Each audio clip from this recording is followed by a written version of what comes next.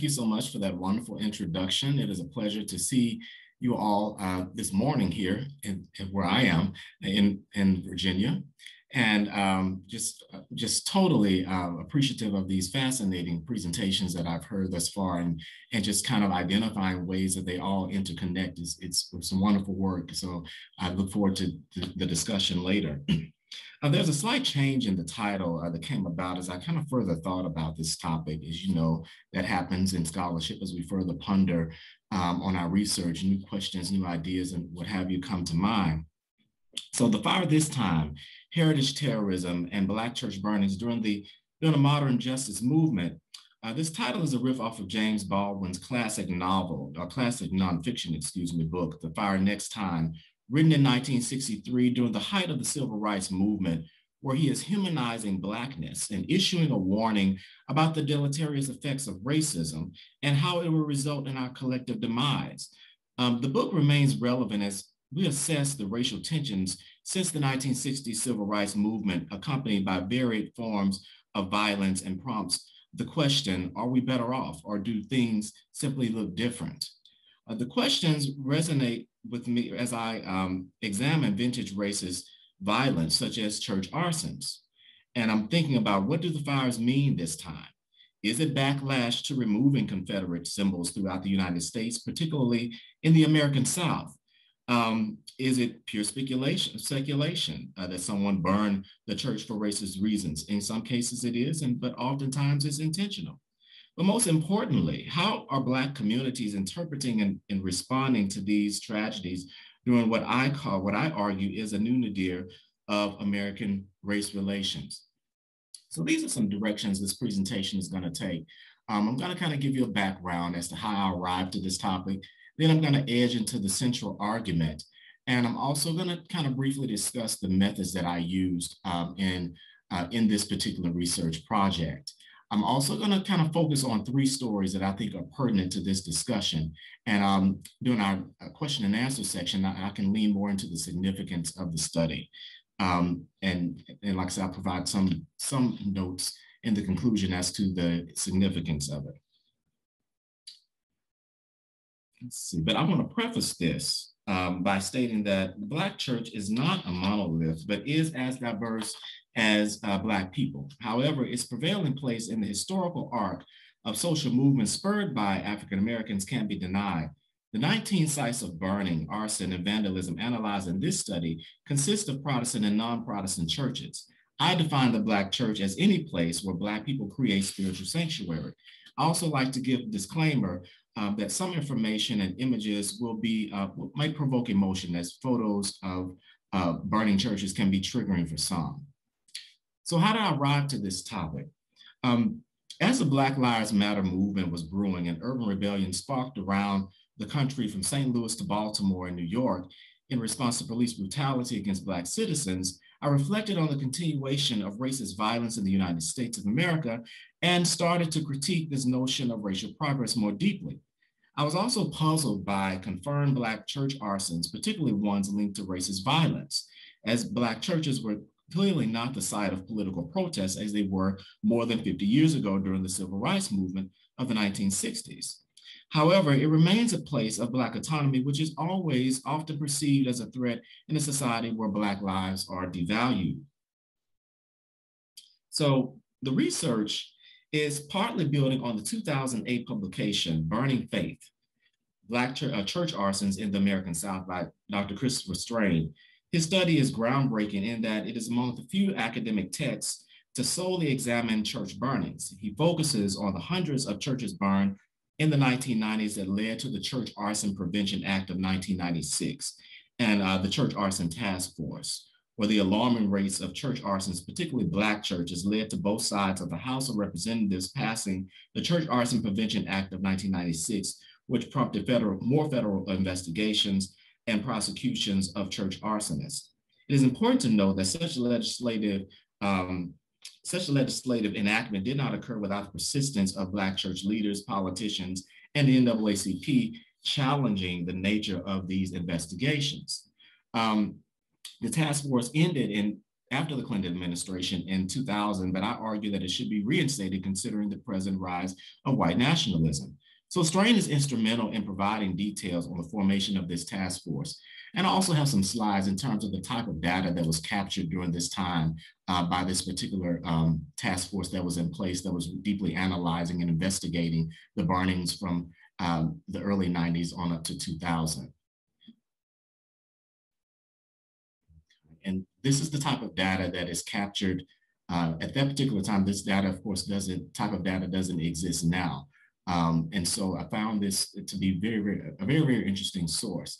And thinking about how relevant it would be if this particular data still existed.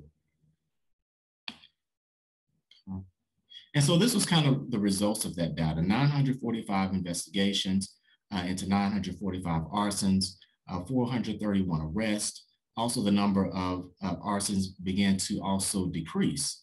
But there was also a grassroots effort taking place during this particular time. The National Coalition of Burned Churches, which evolved, which was doing their own independent research in addition to the federal investigations that were taking place. And they found that there were actually more burnings and arsons that were taking place. And they understood these communities more deeply, and they understood the historical context that that probably prompted some of this particular violence that was taking place. The group disbanded in about 2011, but it was kind of moving in the direction of not only focusing on Black churches, but also synagogues and mosques as well. And it also began to expand into advocacy and education. So again, Strain is instrumental in providing the details on the formation of not just this group, but also the Arson Task Force. But our work, of course, is both exploratory, but differs in some aspects. For an example, geography. My particular research is not limited to the American South. I'm actually looking more broadly and examining this type of racial violence. I wanted to underscore that it's not necessarily limited to a particular geographic setting. My exploration starts in New England region and also pivots to parts of the Midwest. I also focus on in addition to focusing on Black church burnings, I also focus on the desecration of adjoining spaces such as Black cemeteries. Also, the study of Black churches, particularly recent ones, Black church arsons, warrant more than a historical treatment, but the interdisciplinary approach of critical heritage studies that I use. The 2012 Association for Critical Heritage Studies Manifesto outlines the nature of our research.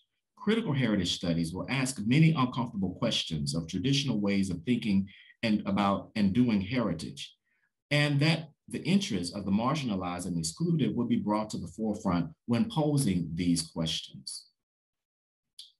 And so the burning of African-American places of worship is an age-old fear tactic historically and recently used by white vigilante terrorists to quell Black social and political agency.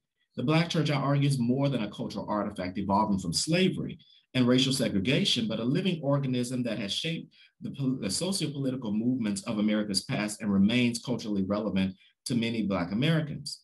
In Liberating Black Church, Making It Plain, Professor Juan Floyd Thomas describes a historic Black church as a radical institution steeped in justice. In the years after slavery was abolished, the historic Black church tradition became the most important institution among African Americans. The studies suggest some of the most recent Black church burnings from the years 2008 to 2016 follow similar patterns to those in years past. Black church arsons largely occur following or during movements challenging America's racial status quo. The backstory of many early Black church burnings is shrouded in mystery as some of the most recent fires.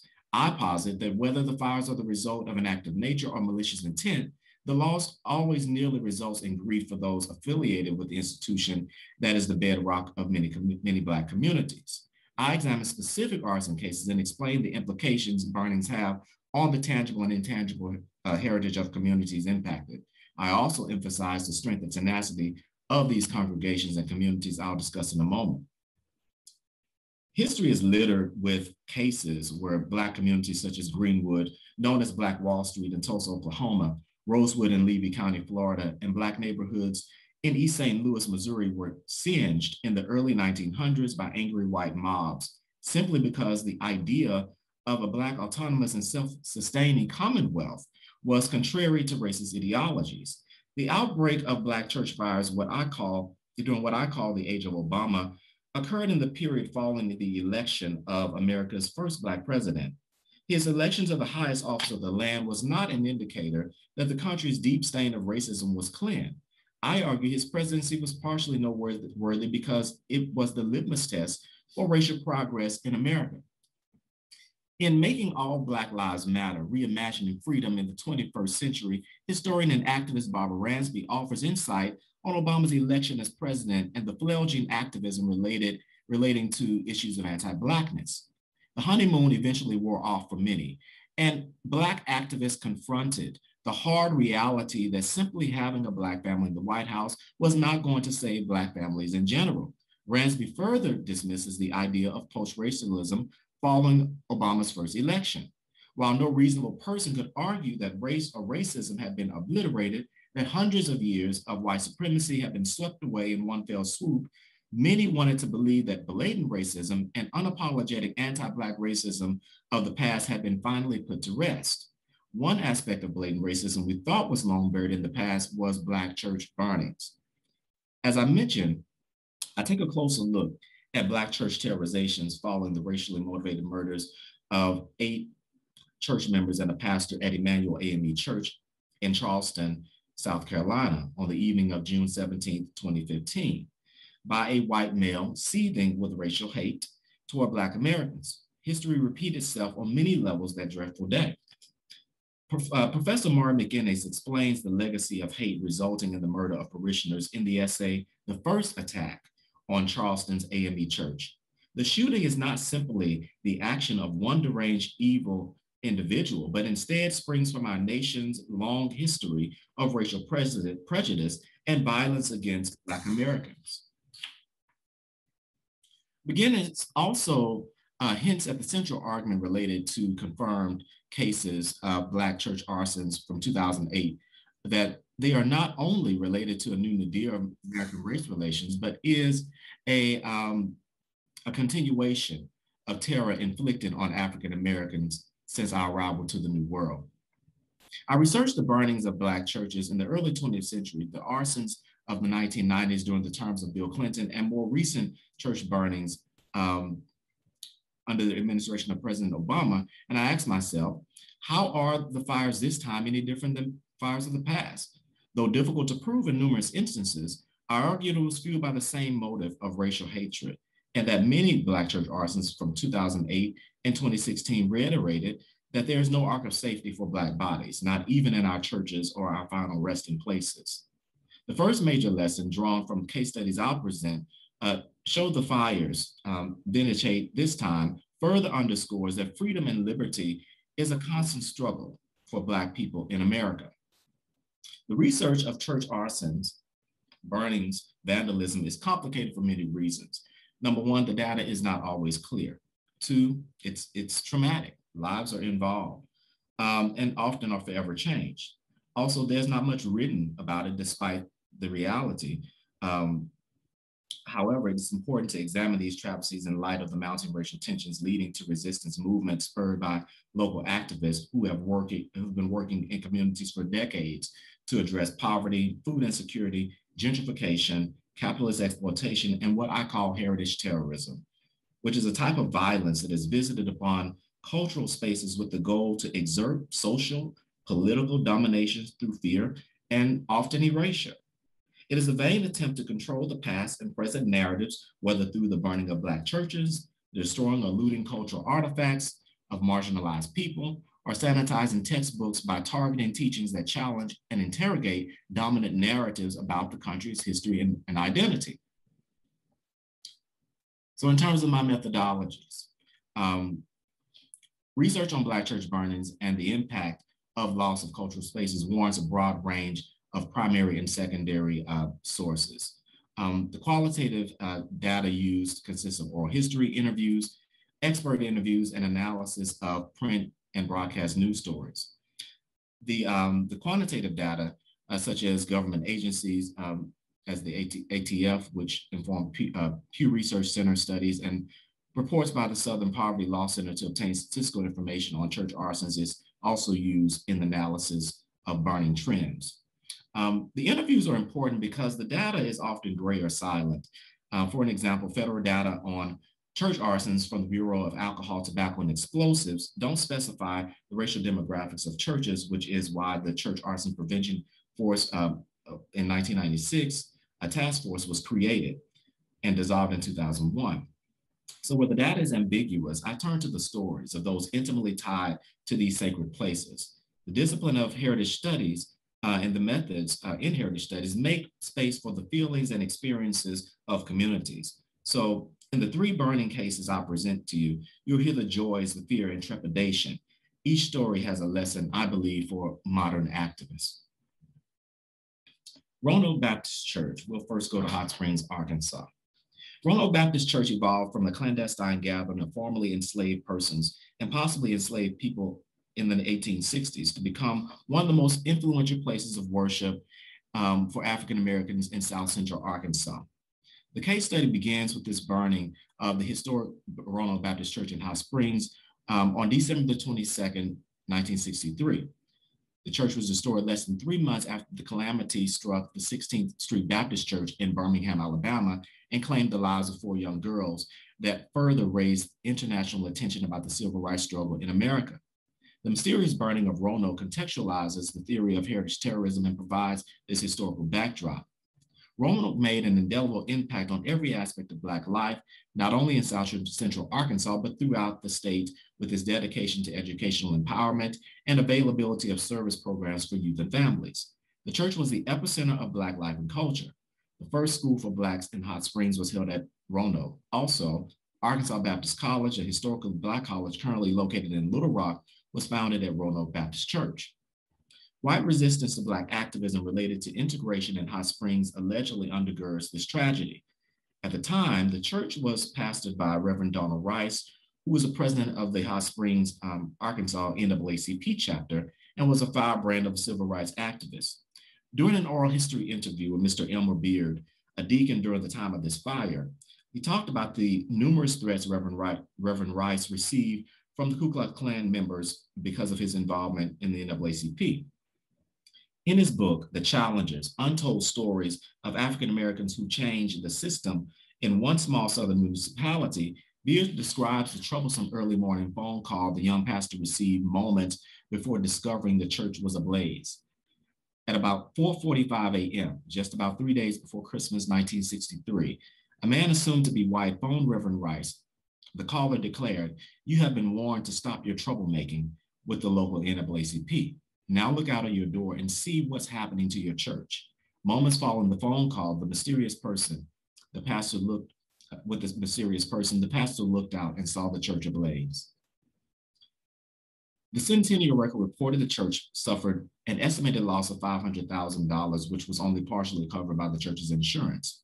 Rice quite likely understood what could potentially happen to his church given recent tragedies at 16th Street Baptist Church.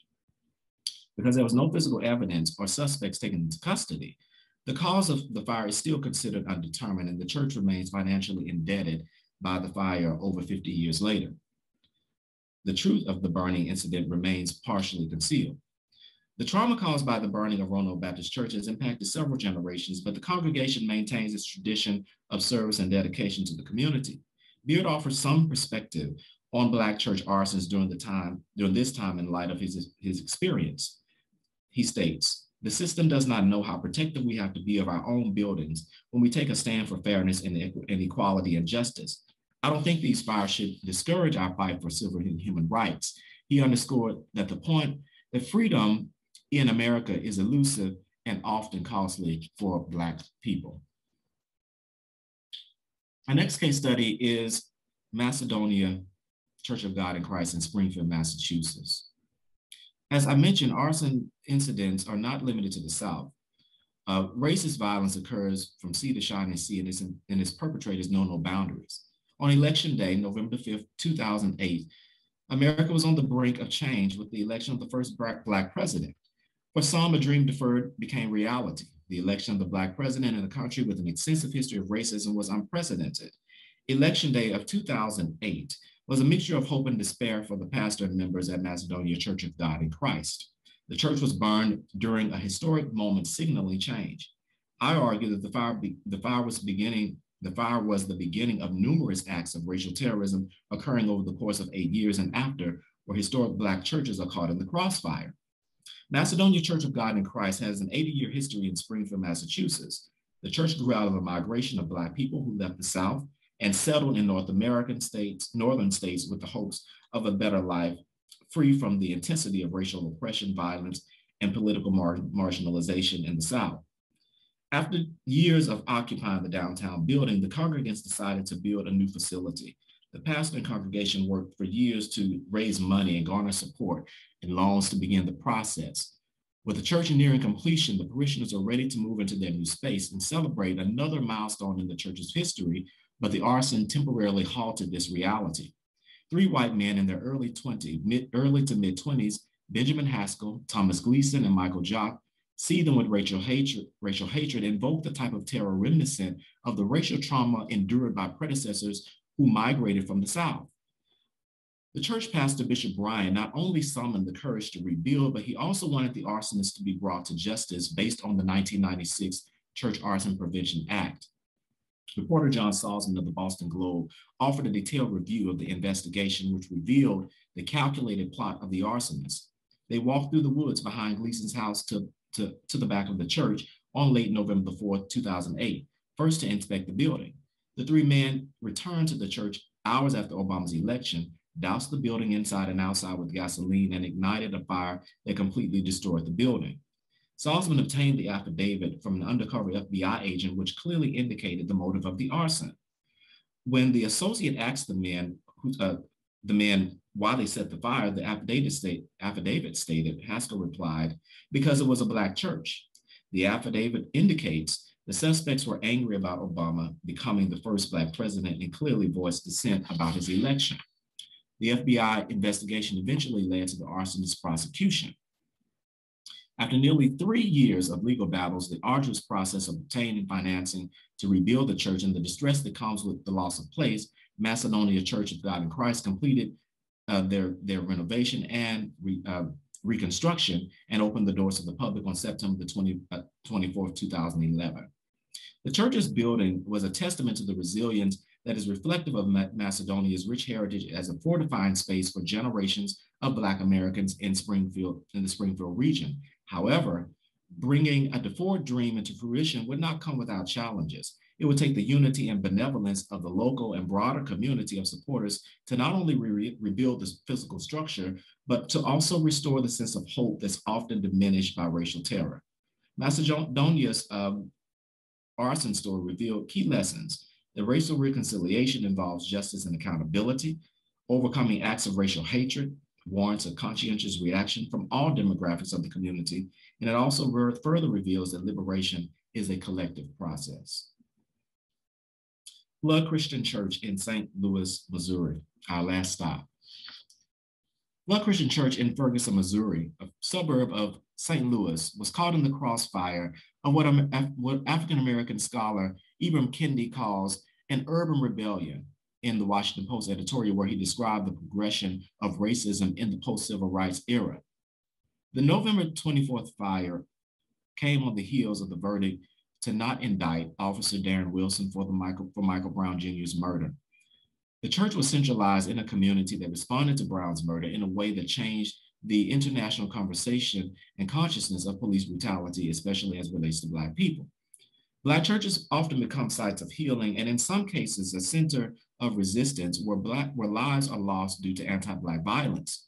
Sociologist and Black church scholar Kendra Barber analyzes the contemporary role of the Black church in responding to racial inequity in Whither Shall I Go?, the past and present of Black churches and the public sphere. She asserts, Black churches are among the few institutions providing race-specific remedies that have been abandoned in a colorblind era. Blood Christian Church was established on March 31st, 2013 on Easter Sunday by late Pastor Carlton Lee, a young pastor who became one of the most vocal faith leaders in the community during the Ferguson uprising. The church is also significant because it is the home church of Michael Brown Sr., the father of the slain teenager.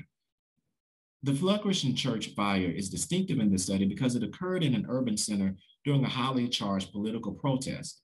The fire is also shrouded in mystery and can be contextualized with other fires that occurred later in the St. Louis area.